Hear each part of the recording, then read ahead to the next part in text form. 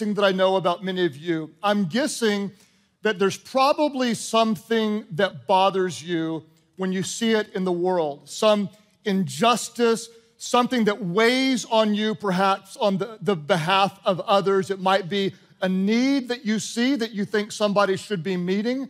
It might be a group of people that are hurting, maybe those who've been abused, maybe someone that's been neglected, and you know that as followers of Christ, we should be involved to meet needs. There's probably, for many of you, what we might call a divine burden, something that disturbs you, something that upsets you on behalf of God, something that moves you in a significant way.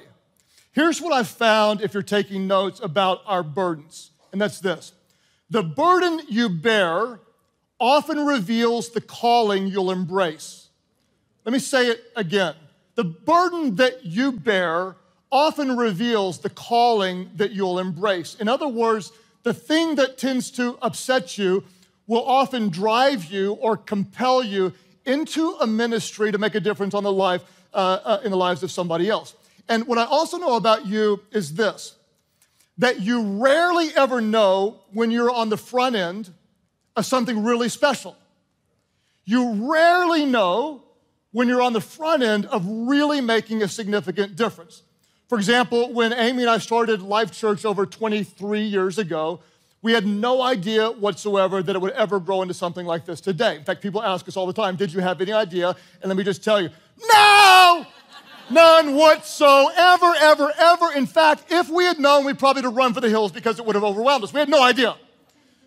Years ago, when our church started the YouVersion Bible app, we had no idea that one day it would be on almost 400 million devices around the world.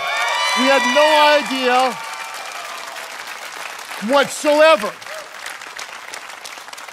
On a personal note, 3 years ago, when I decided to try to stop traveling as much and teach leadership just from my desk on a podcast, I had no idea that it would grow to reaching 1.3 million downloads in a given month.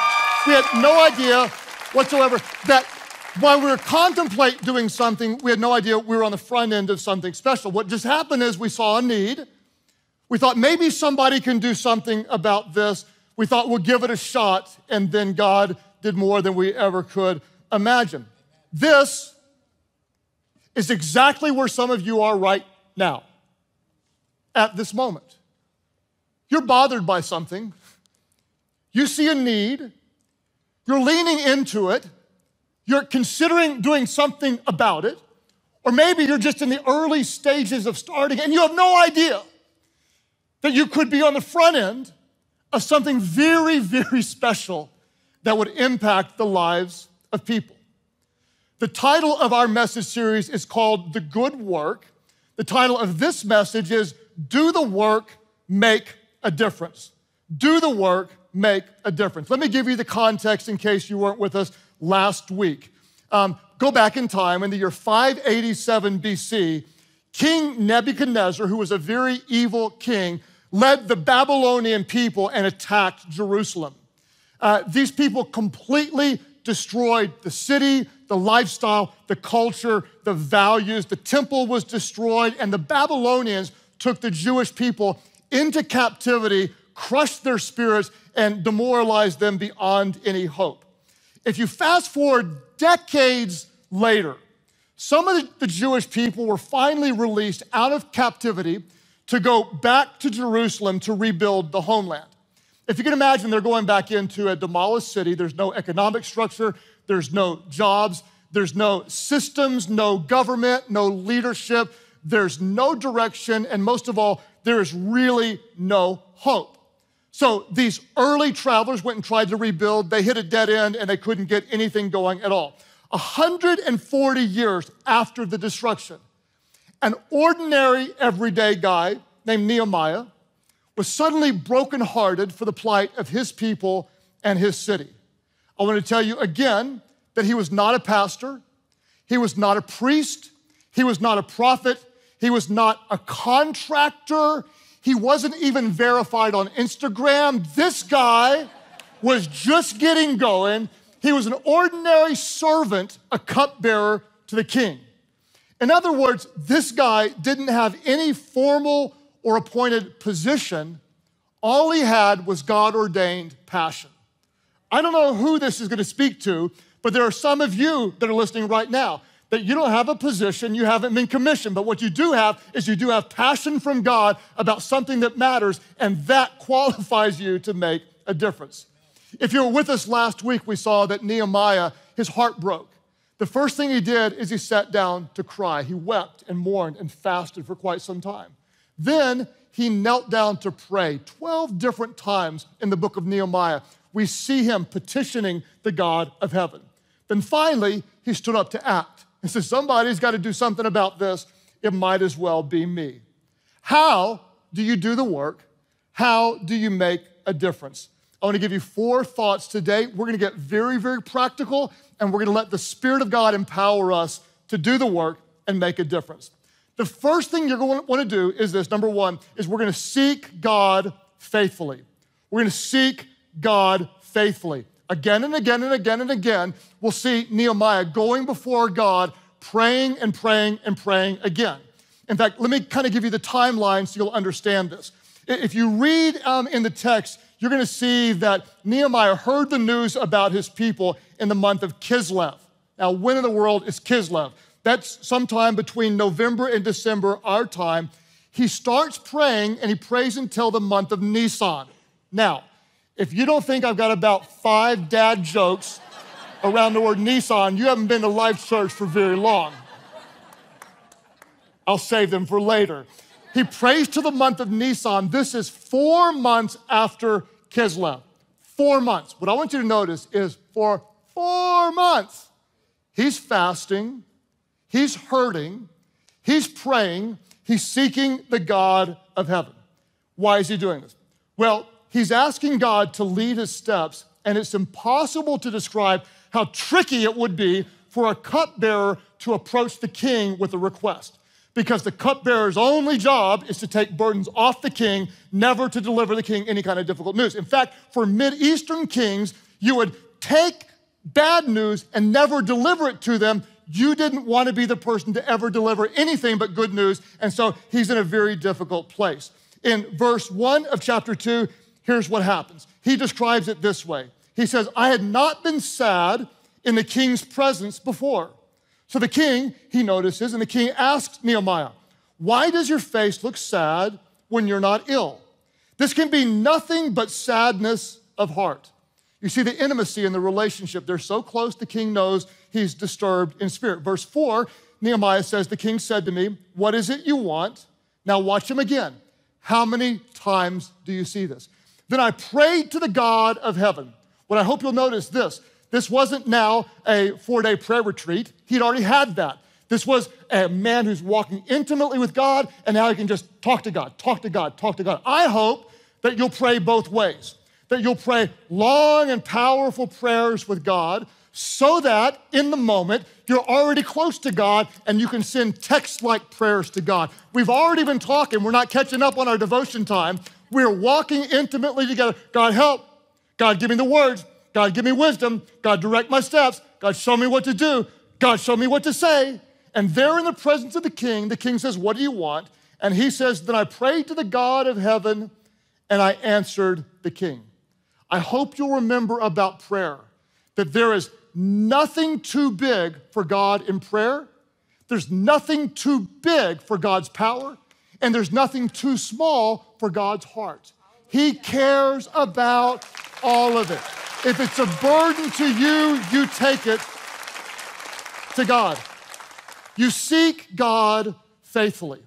I'll tell you an intimate personal story that involves my family. My bride, Amy, is one of the most compassionate people that you'll ever meet. And several years ago, she started to have a burden for women who were transitioning out of very difficult lifestyles, for those who are coming out of trafficking or coming out of prison or coming out of abusive situations or trying to recover from addiction and get their families back and such. So she had a burden. So what we started to do is we sought God faithfully. We prayed and we waited and we prayed and we waited and we prayed some more for months and months and months before we finally felt prompted by God to go and look for a home. That was on our heart. Let's open a home for women coming out of transition. And we started looking for homes, and within just a few days, when nothing ever worked, someone said, hey, there's a home you ought to look at. And so we went to look at it. It was the most amazing God thing. I can't even describe it.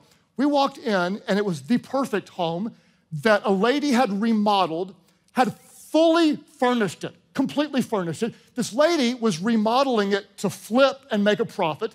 In the middle of her construction project, she felt like God had spoken to her to prepare this to be a home to support women that were in a difficult situation. So in the middle of her for-profit project, she shifts gears.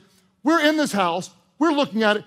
It's perfect. And she says, I can't believe this. You're the people I was preparing for. I'll rent it to you at a great deal. We're like, oh God, you are so amazing. God answers prayers. A week or two goes by, and she called us back and said, I'm sorry, I can't rent it to you. But God, I thought you were in on this. She said, God just won't let me rent it to you. I feel like I'm supposed to donate the house to your ministry.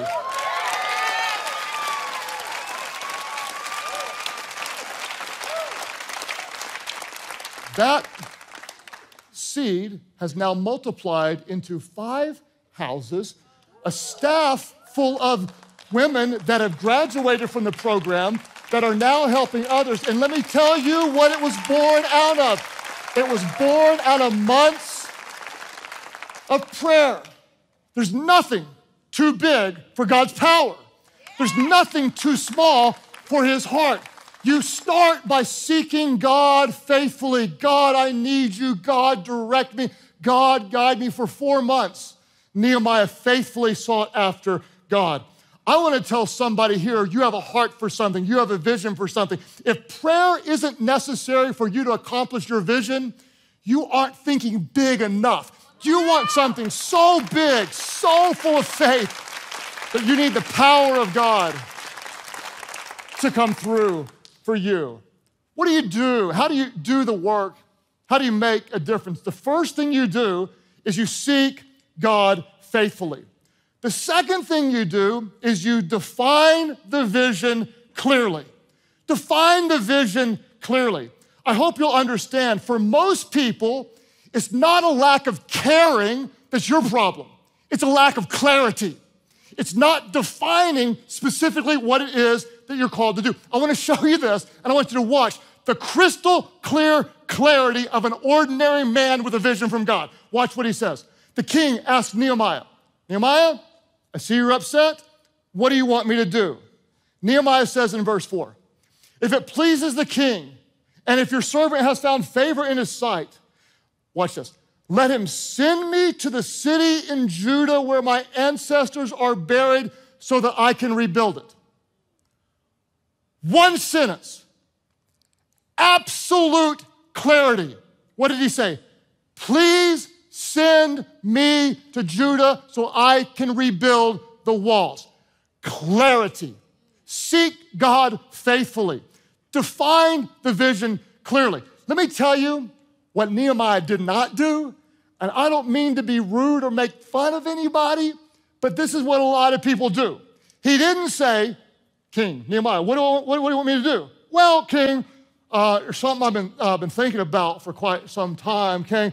My Aunt Martha, she's from Jerusalem, and she's got 3 kids, and one of them, his name is Mickey. And Mickey sent me this article about the people, and I read about it, and it was kind of confusing because there's some big words, but I looked one of them up on Wikipedia now, I know what it is. And so I was thinking, King, that I might do this mission trip to go there, and kind of see how things are. And to be honest, I'm getting kind of tired of pouring your wine all the time and drinking it because it could kill me and stuff. And you didn't even send me a Christmas card lately, and you didn't even link to me when you posted that picture and I was in the background, so I'm not even sure we're that close anymore. And besides, I kind of been wanting to travel lately because, I want to see the world. That's kind of something I'm passionate about. So I'm thinking about sending a letter to some people and asking them to give some money so I can go on this mission trip. I might kind of just see if I can go, but I'm not really sure yet. But, Mickey and Martha, they said, since I know you and everything and you're the king, I ought to bring this idea before you and see what you think about it. So what do you think?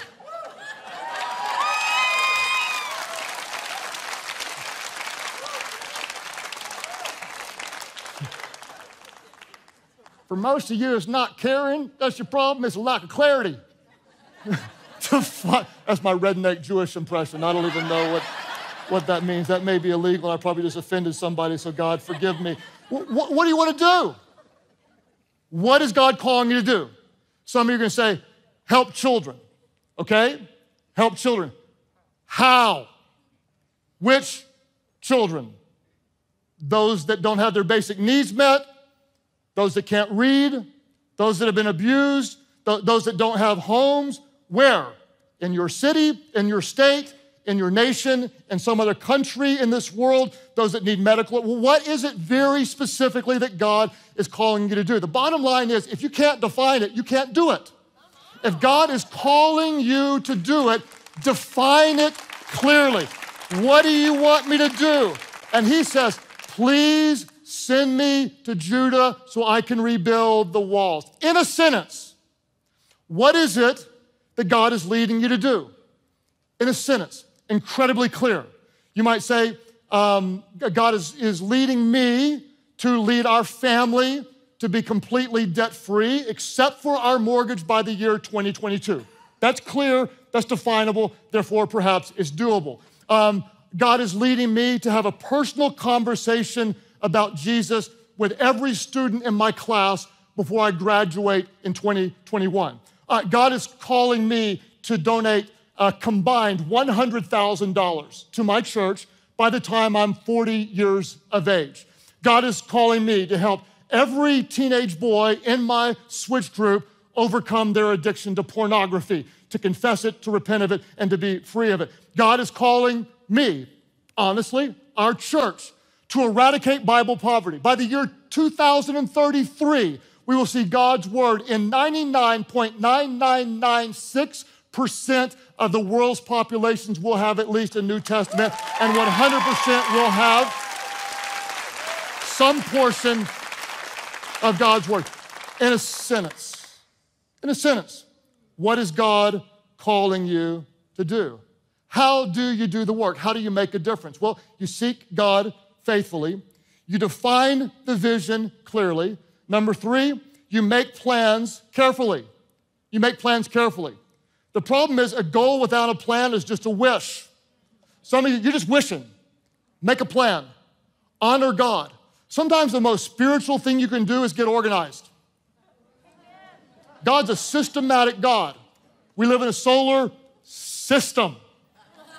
7 days a week, every week. There's not 8 some weeks and 6 some weeks. There's not 372 days a year. God is a systematic God. He is a God of order. You make plans carefully. Watch about how specifically clear Nehemiah is about his plans. Verse 6, it says this, then the king with the queen sitting beside him asked me, you know it's good when they're sitting together because sometimes she's actually the one who's going to get the answer and get it done. And so they're sitting there together, and the king says, how long will your journey take, and when will you get back?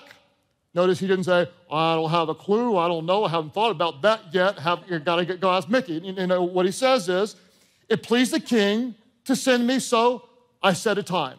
Whatever it was, he was specific with the king, and he set a time. Now watch him. I also said to the king, if it pleases the king, may I have, watch his specific request, may I have letters to the governors of Trans-Euphrates, so they will provide me safe conduct until I arrive at Judah. In other words, would you get me some protection, please? Send letters to those who are in charge. Then, and may I have a letter to Asaph, keeper of the royal park, so he'll give me timber to make the beams for the gates of the citadel, by the temples and for the city wall and for the residence that I will occupy. What does he do? He asks for protection and he asks for provision. He's very, very clear. I need protection to travel and I need provision to build. Then he says, and because the gracious hand of my God was on me, the king granted my requests. What did he do? He sought God. He was led by the Spirit of God. God was directing his words and directing his step. He was incredibly clear on what he was going to do. He created a plan and said, this is how I'm going to accomplish it. You may say, I want to create a plan, but I don't really know how to have the perfect plan. I always tell people that the plan doesn't have to be perfect. In fact, I would rather execute a good plan today with passion than a perfect plan months from now without passion. You just kind of get the ball moving. You know what my plan is all the time? My plan is do the next right thing. That's my plan. If I look at how do we rebuild these walls, and how do we get the Bible app out, and how do we grow the podcast to whatever, and how do we add this many more campuses, that overwhelms me. It's simply do the next right thing, step by step, faithfulness by faithfulness. In fact, to me, success is not in achieving some accomplishment out there in the future. Success is being faithful to do the right thing today. Be clear. What's your plan? I think this, and you do the next right thing and you execute. So what's the next right thing for you? You want to start a ministry? Do the next right thing. Have a meeting with someone else who's doing what you want to be doing. Take a tour, come with questions. Don't you dare do all the talking, ask questions. Shut your face and listen to what someone else says. You've got an idea and you want to learn about it, go take an online class. Find a mentor, write a business plan, listen to a podcast. You want to get a date. Oh, God sent me to help you. Take a bath. Buy a shirt with a collar on it. Sell your PS4. Go to Target. Go to Target. Go to Target. Target's where the girls go to find things they don't need.